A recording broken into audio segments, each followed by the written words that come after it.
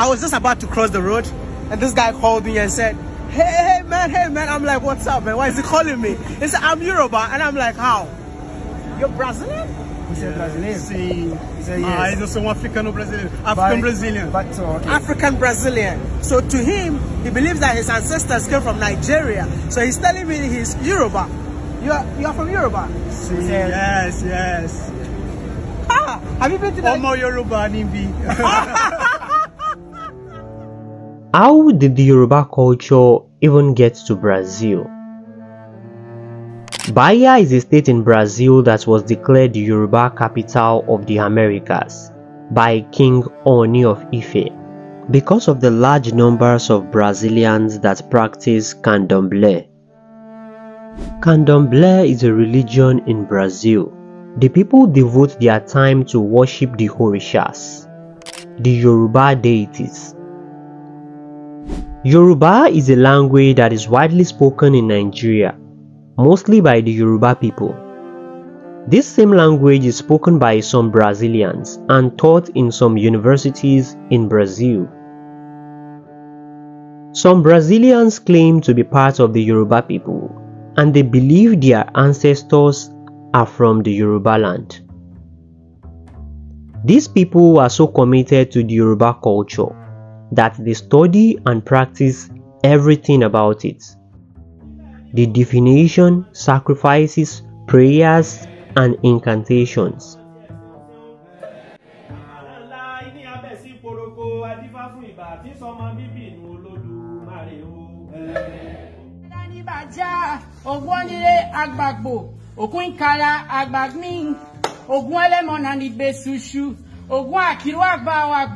Ogun bena era onije ogun makide si ogun lani oji bi o ba gba safa agbagboki agba ukuvuku agba kenberi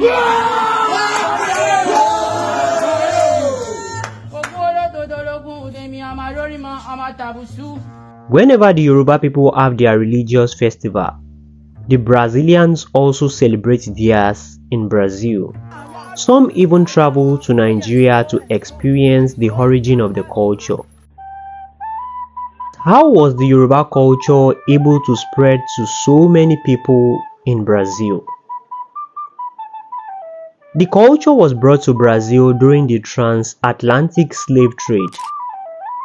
It was developed among the Afro-Brazilian communities during the 16th to 19th centuries, when millions of enslaved Africans were taken to Brazil.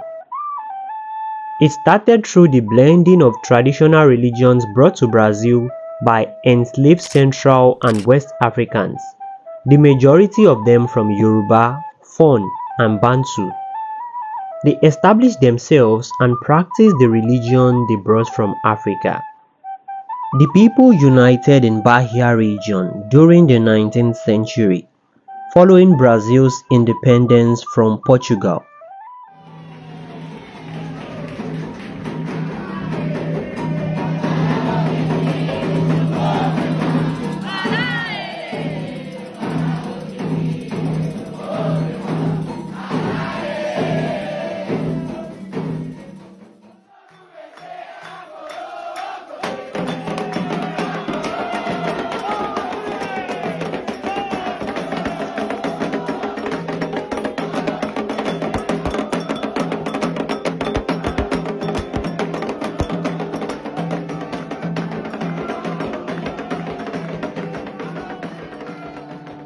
Today, so many Brazilians are fully part of the culture.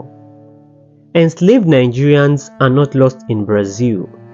They lived and left a mark, thereby showing and teaching their children and children's children everything about the culture and tradition they left back at home.